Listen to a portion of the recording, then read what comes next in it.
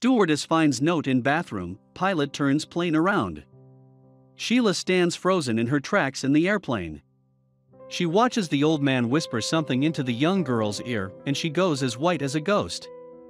There was something seriously strange going on, Sheila could just feel it.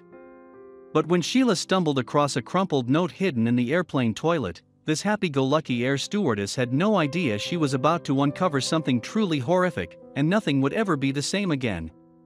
For Alaska Airlines employee Sheila Frederick, there was nothing more she loved than conversation. A people's person at heart, she had been an air steward for a decade. She was outgoing and confident, but she also knew how exactly to do her job. However, when Sheila boarded her flight to San Francisco, she had no idea that she was going to uncover something truly horrific. Working as an air stewardess for a decade, Sheila thought she had seen it all: drunk and disorderly passengers, marriage proposals, and brawls that wouldn't look out of place at a wrestling show.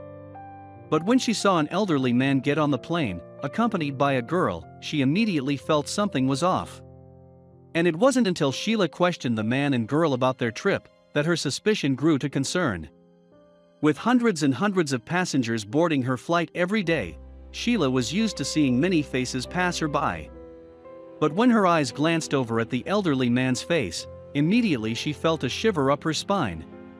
Sheila didn't know why, but this man left an uneasy feeling in her stomach. As Sheila watched the old man walk around with the girl by his side, she knew something was going on. She could see his large hands grip onto her small wrist as he pulled her through the aisles to find their seats. It was strange that he was flying with a younger girl for such a long distance, but then things became even more unusual. Sheila could see that the elderly gentleman was kitted out in designer clothing and was looking incredibly sharp. A diamond designer watch clung to his wrist, and it sparkled in the light. Sheila thought he was some kind of successful businessman. And she was right, but it was the kind of business that would leave your blood run cold. As for the young girl who was accompanying the old man, her clothes were dirty, and her hair looked like it hadn't been brushed in about a week. She looked incredibly stressed too. Seeing this, Sheila knew she had to something. Her gut told her something strange was going on. But Sheila had to act fast. Once the man and girl were seated, Sheila went over with a smile slapped between her cheeks. She struck up small talk, but the old man merely grunted all the while the girl was sat next to him, trembling with fear. Sheila leaned into the little girl and softly asked, "Are you okay, darling?"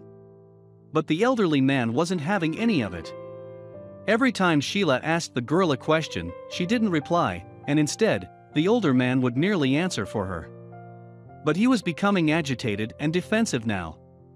He started to raise his voice at Sheila, and she backed off, walking away, while the plane took off in the sky.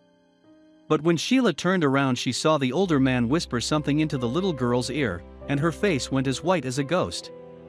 Sheila knew that girl was in serious trouble.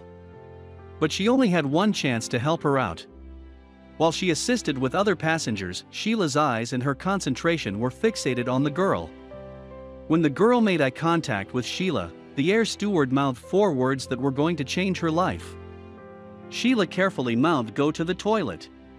She knew it was a risky move, especially with the limited space on an airplane, but Sheila knew that this girl needed help. She waited for the girl to stand up, then Sheila put a note and pen in the bathroom. It was a foolproof plan. But when Sheila went to retrieve the note and read what the girl had written, she felt sick to her stomach. Sheila watched the girl walk into the toilet and slammed the door shut. She prayed and prayed that everything would be okay. But while she waited, she suddenly saw the old man look straight at her, and a chill ran up her spine. Had he figured out her plan? Thankfully, the girl soon emerged from the toilet and went back to her seat next to the old man. She nestled herself in the seat, and Sheila could still see look terrified. This was Sheila's only chance to find out the truth and potentially save a life. She raced over to the bathroom to read the note. Sheila walked inside the tiny bathroom and saw the note was hidden behind a tap. Quickly, she snatched the note, opened it up, and saw what the girl had written: "Help me." Sheila felt a lump in her throat. This was all she needed to prove that something was wrong.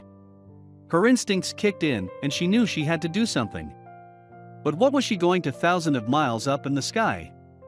Sheila raced over to the pilot and told them of the situation. But with an hour and a half left of flying, the pilots knew that every minute left was crucial to ensure the girl was safe.